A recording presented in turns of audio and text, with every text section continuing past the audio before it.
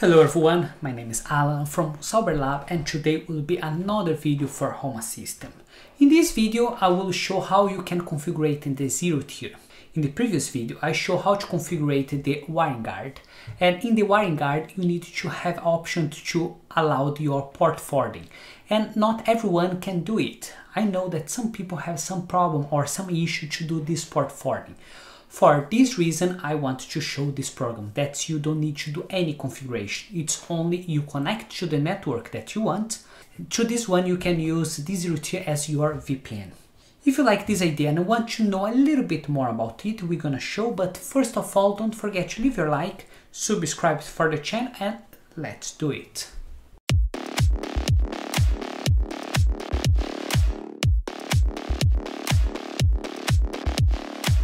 Before we start to do any setup or anything, let's only try to explain what is this ZeroTeir. This ZeroTeir, it's an option for VPN. In the last video I explained why we use a VPN, but I will remember. Basically VPN, it's the option that you can connect outside for a network, simulate that you are in your network. It's really useful if you are in the holidays or in a travel or outside in your home and you want to connect for this network. This way they create a bridge between these 2 points and simulate that you are in your network. Have this one in mind, we're gonna explain more about this ZeroTeir. This ZeroTeir, they say as the slogan, they say that it's a security connection any device anywhere. As I told, they will allow you to connect with any device, or not any, but most of the device, any place that you want. Have this one, we go a little bit down and they say that have more than 3 million device connects for this one, where have more than 750,000 users using this application, and also have 1.2 million of networks. But how it's worked network?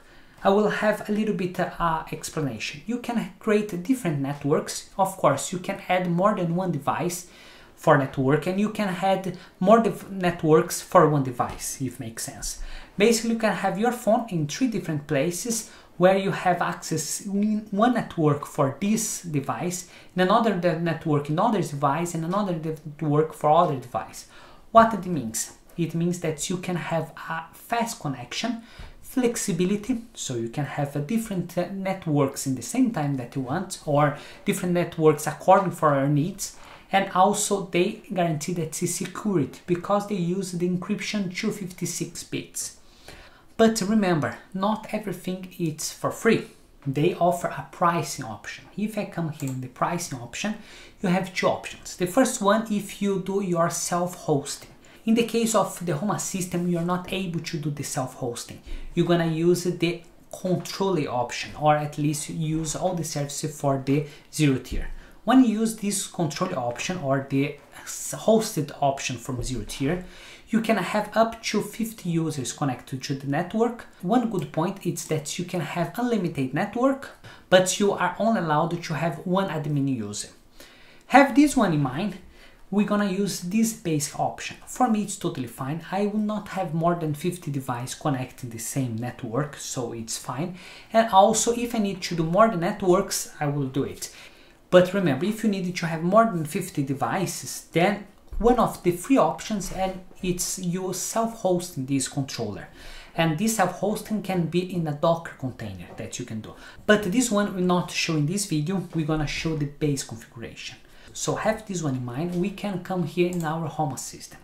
In a Home Assistant that's already set up, I can come here in the supervision part, and in supervision part I can install this ZeroTeir. To install it, we come in a add-on store and we go all the way down until the ZeroTeir. When that we click it, they give us the option to install. So as I told, it's no configuration, it's only come here and put install. Once that finished installation, we'll come in the documentation to see the information, but let's wait first. Now, once that install, we can come here in documentation. This part of documentation is really important because here it's all the instruction or all the information that you need to follow to install the ZeroTeir. Here they show that to install the ZeroTeir, first you need to add this add-on. We already did it, so it's fine. Next thing is create a free account in ZeroTeir and get your network ID. We're gonna do it in a second. Then get the configuration part and add your network ID. Once that added this one, we can start our ZeroTeir. Check the logs to see if everything's okay. We're gonna do it. And then we can go back in the ZeroTeir and check if show the IP for our machine. And then after this one, we can add the other device, and that's have this network connection between device. Have this one, we come here in the configuration, and here we need to add our network. To add our network, we need to create our network first. So we come here in the ZeroTeir where I already have login, and I come and create a network. Once that has been created a network, there appear an aleatory name, so we can click it and we can change the name of this network. As I'm doing for the video, I will create the name as a Sauber-Lab. The description for this network will be exactly the same, so we don't need to stress. And here appear the option for access control. What means it? You have two options. The first is private control, that you can add the member and that they will be permanently there, or you have a public. It means that if the user don't enter in this ZeroTeir for more than 30 days, it will be automatically deleted. As I'm created as a private, so we're gonna leave private for me. So I come here down and I can set my IPv4. My IPv4 can be any one of those options as a standard.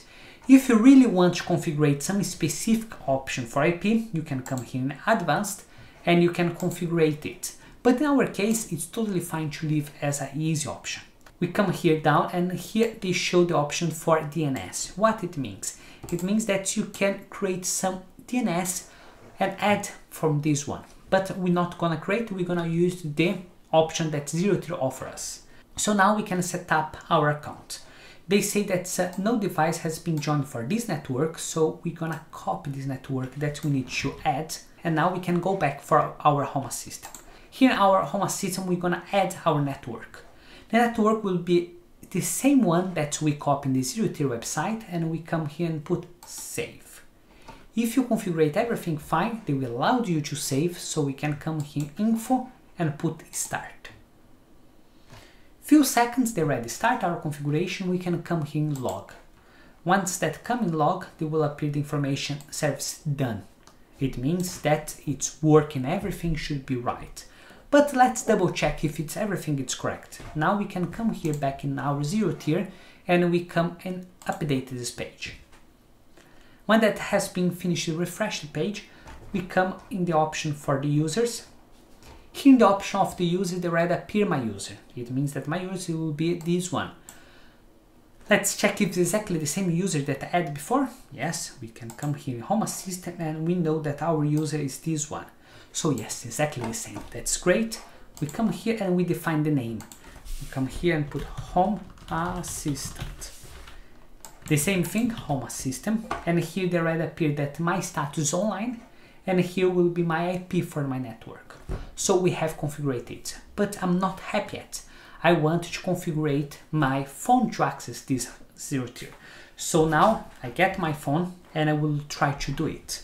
And inside the application for ZeroTeir, I will just put add a network.